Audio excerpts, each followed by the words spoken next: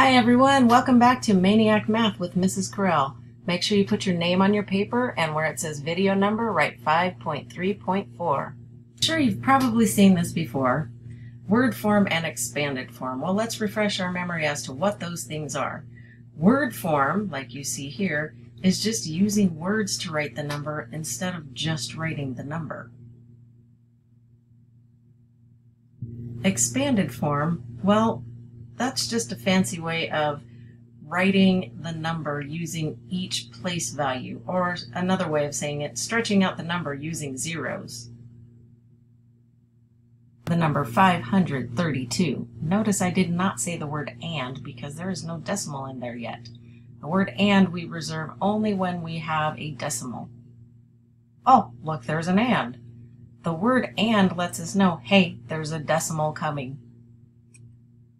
532 and 5/10.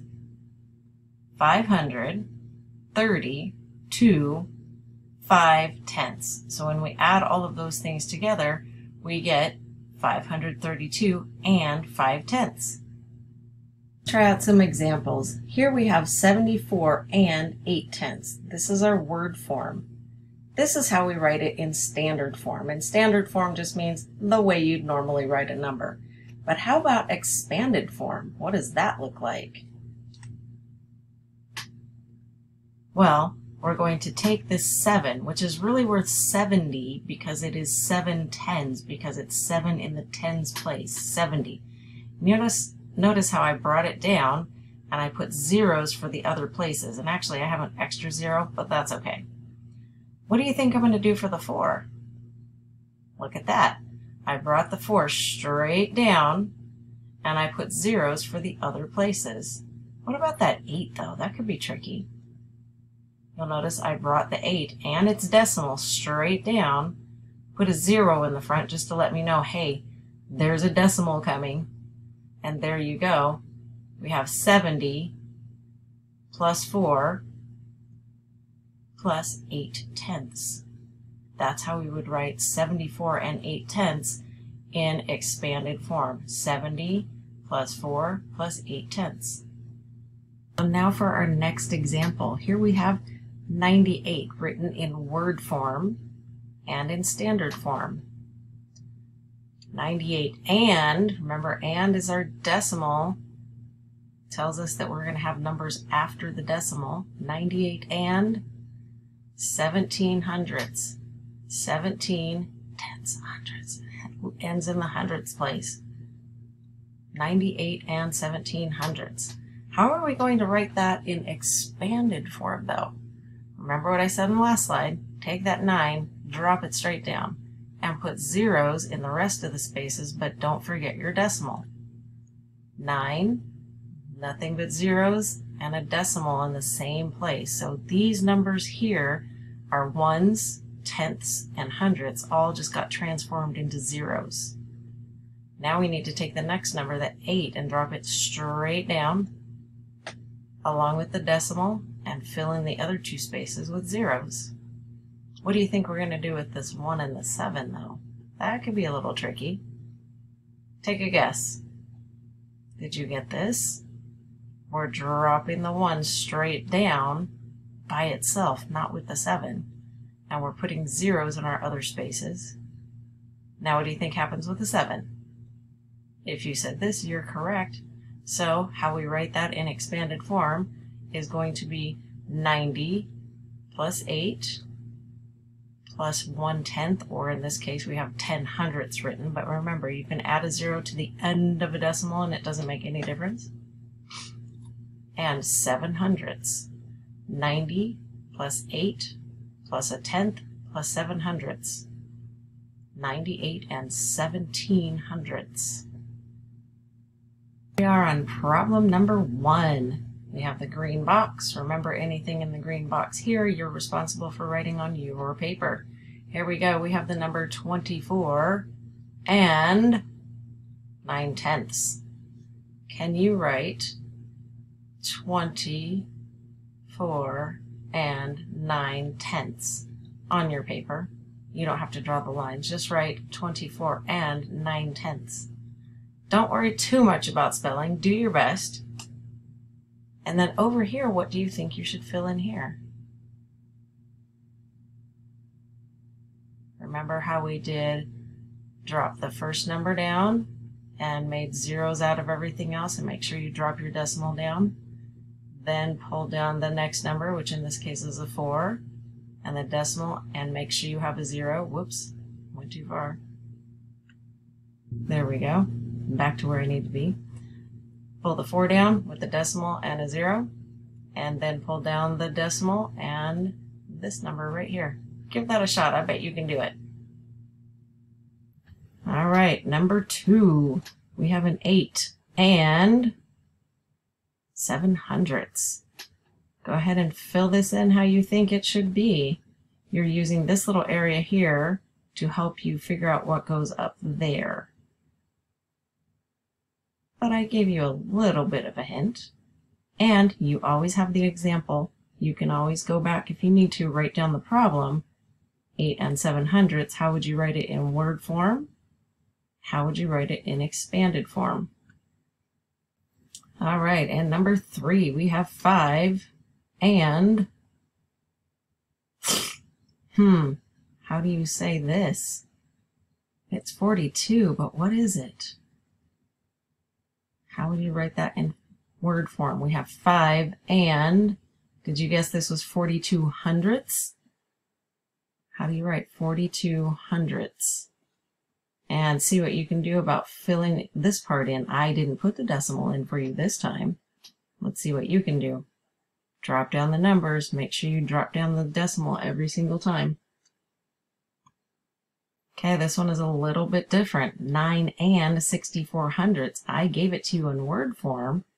Can you write it in standard form down here? Remember, that's just how we write the number. And then can you write it in expanded form over here? 9 and 64/100. If you can write it here first, that'll help you when you drop down the numbers, and you'll know what to put up here. And one more. This is number 5. 37 and 3/100. 3/100. Just 3 in the hundredths. Write it in standard form, and then write it in expanded form over here. Now, there is another way of writing things in expanded form, and I know this looks really scary up here, doesn't it? Believe me, even as a teacher, when I first see this, I kind of go, oh, wait, what is this? But once you calm down and say, oh, okay, I can figure this out. First of all, I know I need to do parentheses first. Remember, we talked about that in class the other day. Well, 3 times anything. Do you remember the last video? 10 times Mrs. Corral just gives you 10 Mrs. Corrals. Well, the same thing with this. 3 times a tenth just gives you 3 tenths. And we're going to add them all together, just like you would add all 10 Mrs. Corrals together. There we go. But we have another way we can write that. We can write it 3 tenths, or in decimals, we could write 0.3, which is 3 tenths. So we've done that. Let's do this one. 7 times 1/100th. That would be 7 little hundredths. Or we could just write 7 hundredths. Or in decimals, we write this. Decimal 0.7. So since the number 7 ends in the hundredths column, we say 7 hundredths. Done with that. And over here we have 8 thousandths. Well, instead of writing 8 teeny tiny little 1,000ths, we're just going to write 8 thousandths. And how we write that in decimals?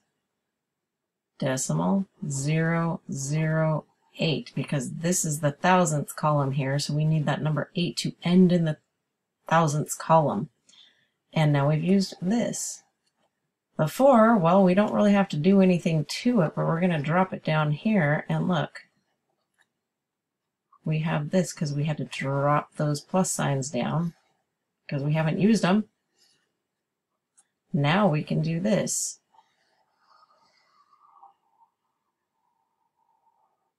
4 plus 3 tenths, plus 7/10, or 7/100 plus 8/1000. 4 and 3/10 and 7/100 and 8/1000. So this is just a different way of writing things in expanded form. It's not that difficult. You just have to look at it, take a deep breath, and say, I can do this. All right, now for some examples. We have 5 plus 6 times 1/100th plus 9 times 1/1000th. Oh my gosh. Wait, take a breath. I can do this. 6 times 1/100th. I can write 6 tiny little 1/100ths and add them all together, but I know I'm going to come up with 6 hundredths. Done with that. How about 9 times 1,000th? I could write 9 times 9 tiny little 1/1000ths and add them all together, but I would get 9 thousandths. And that's a comma, not a decimal. And I'm done with that. The only thing I haven't used is the 2 plus signs and the 5. So now I have 5 plus 6/100ths plus 9 thousandths. All right. 5 and 6/100ths. Wait, this is the tenths place right here. The hundredths place is there. The 9,000th is here. We need to put a 0 there as a placeholder to let us know this is 6/100ths. If I put it here, it would be 6/10ths, and that's not what this says. How about this one right here? We have 8 plus 5 times 1,000th. All right, well, I could write 5 teeny tiny little 1/1000ths and add them all together, but we would just come up with 5 thousandths. And a little comma right there. There we go. I'm done with this. I did everything inside of the parentheses. The only thing that is left is 8 plus. All right. Well, 8, this is a whole number. And we have 1,000th, so we need a decimal, but where's the thousandths place again? Let's see, tenths, hundredths, thousandths. Oh, this is where the 5 needs to go. What do you think needs to go here? Have to have those 0 placeholders. 8 and 5 thousandths. All right, now we get to do it for ourselves. We have 4, a whole number. 4, and then we have 5/10ths. Let's see, how would we write that? 5 times what? 5 times a tenth gives me 5/10ths. How about this guy? It's in the hundreds place, and it's only one of them. We need to have 1 times what? 1/100th. There we go. Same thing. How about this one? See if you can do it before I do. You can always pause the video, you know. 9 plus, oh, we have 0 in the tenths column. Do we really need to do 0 times a tenth? No, that would just be 0. Let's move on to this. We have 9 in the hundredths column. 9 times 100th. There we go, and done. For problem number 6, and this is hoping that I didn't accidentally skip number 5. For problem number 6, I want you to do this one on your own. Pay attention to the fact that this is 1,000th. What might need to be different? See if you can figure this one out on your own. Remember, you have examples on the last little bits of the video that we just looked at. Give it a shot. Here you go. Problem number 7. We have 2 plus parentheses 4 times 1/10th plus parentheses 7 times 1/100th plus parentheses 2 times 1,000th. Give that one a shot. Remember 8, we have 10 plus 6 plus 1 times 100th plus 5 times 1,000th. How do you think that one would go? Look at this. We have some whole numbers that are already in expanded form. How would you write them together? Okay, big challenge here. Can you write this in expanded form like we've been doing? Remember, you have examples a couple minutes back. Don't be afraid to use it. Okay, and last one. 9 and 503 thousandths. How would you write that in an expanded form like we've been doing? You got this. Don't be afraid to use those examples.